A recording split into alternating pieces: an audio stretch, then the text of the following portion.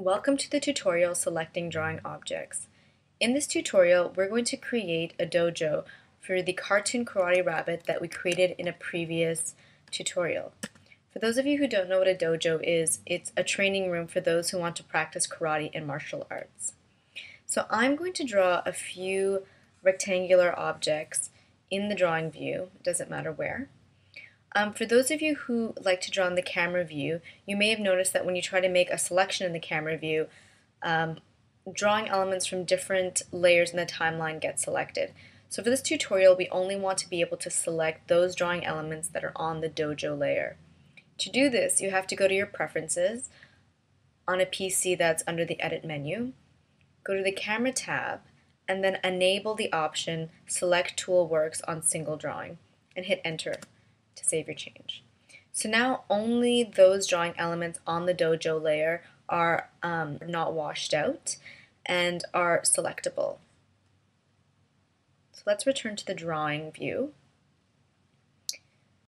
So to select the Select tool, you can click on its icon in the toolbar, or you can use the keyboard shortcut Option V on Mac or Alt V on Windows.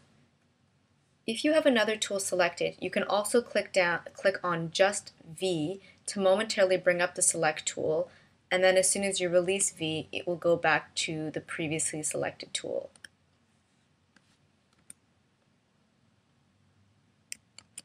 So let's look at the Tools property panel for the Select tool.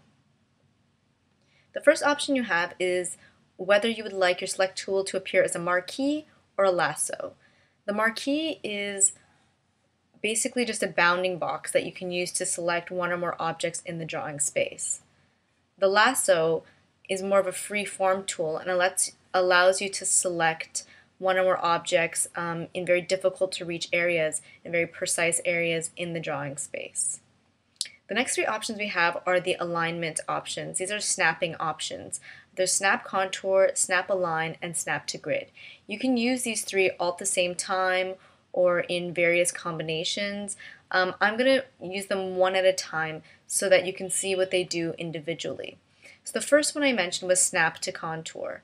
The way that this works is that if you select one object in your drawing space and drag it down towards another, you'll feel like a weak magnetic pull that's trying to snap the contours of these two objects together.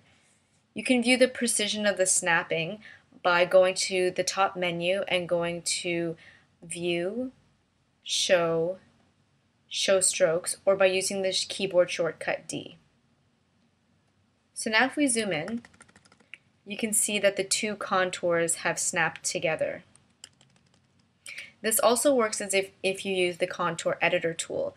You can actually just take the corner, and as you can see, there's a blue dot that lets you know where the point is on the contour and sort of creates a magnetic stickiness that snaps to the different contours.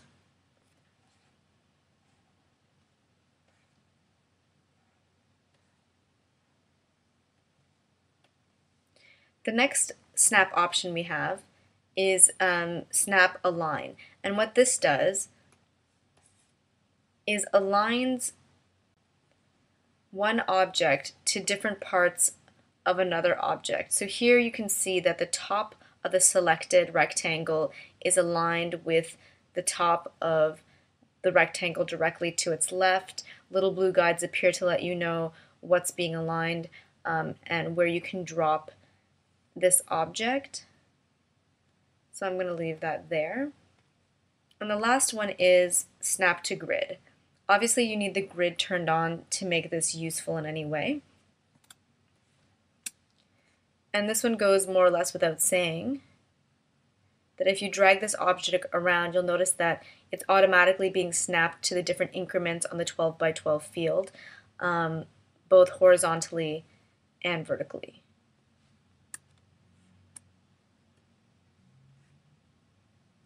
And like I said, you can use these in combination to build the object that you would like.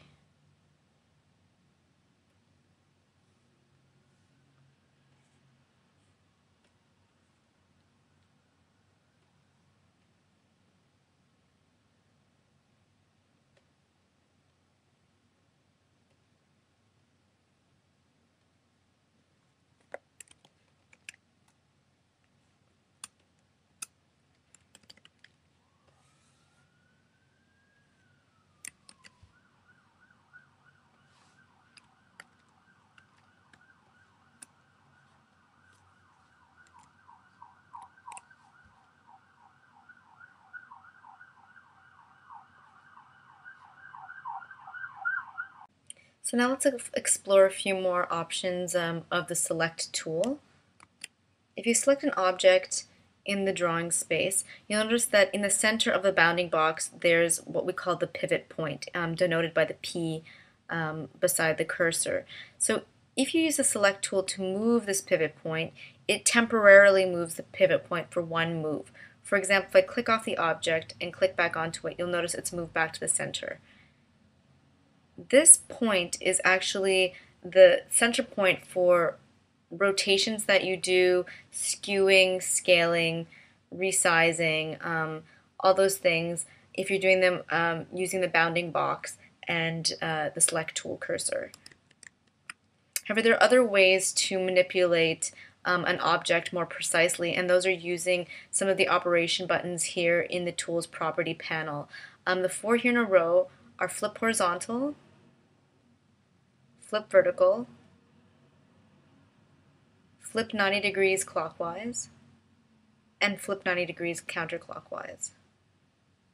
And all of those use the pivot point in the center for their center of rotation. These options also exist in the top menu. If you go to Drawing, Transform, you'll see that those menus are there. They're grayed out because I accidentally deselected our object here. There are also the operations down here which allow you to change the width of your object or its height more precisely by entering in an exact value. You can even lock the two together to scale them uniformly. Here you have the option of offsetting your object along the x-axis, in the second field along the y-axis. The last field is to change the angle. Once again, you can enter a precise value into any of these fields. The last operation is the pencil selection, which allows you to increase or decrease the width of the pencil line. And this really works for any of the central vector lines, line tools, such as all the shape tools, the line tool, the polyline tool, and the pencil.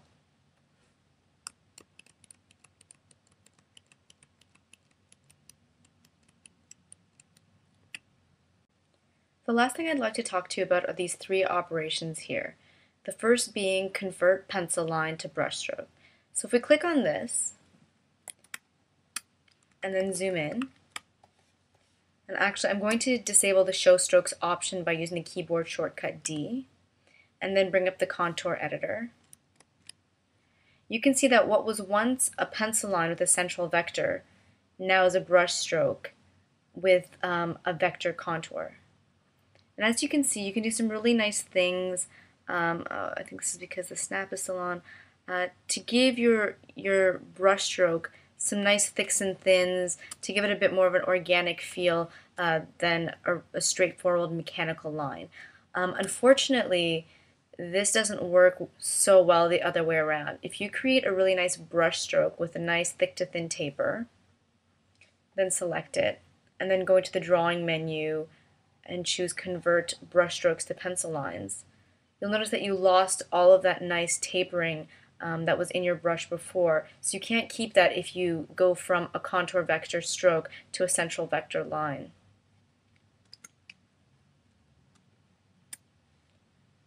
So if we choose our brushstroke here, we can click on the next operation in the Tool Properties panel, which is Smooth. So if we click on this, you'll notice that this line, which is a little bit more, had a bit more of a kink in it, sort of smoothed itself out, and that's what the software does with this feature here. And it's a nice feature to have because a lot of people go in by hand with the contour editor to smooth out these curves, and you can have it done automatically for you by clicking on this button. And the last feature, I actually need to convert one more line into a brushstroke, which I'll do here, is to flatten lines together. So as you can see, this is a separate object than this object. They're two separate objects. If I select them both and then click on the flatten button here actually, you'll notice that they now become one single object. Actually, and one thing that I'm not sure I showed before is that in the Brush Tool Properties panel, when you're in the normal brush mode, when you draw two strokes together and you select them, you'll notice they're two separate objects and can be selected separately. Then if you click on the auto flatten button here and draw two more strokes and select them, you'll notice it's a single object. So you can do that as you draw, or you can select two objects that are separate, go into the Select Tool property panel and click on the Flatten button, and now your two strokes are one object. So that's it for selecting drawing objects. Stay tuned for the next tutorial, erasing parts of a drawing.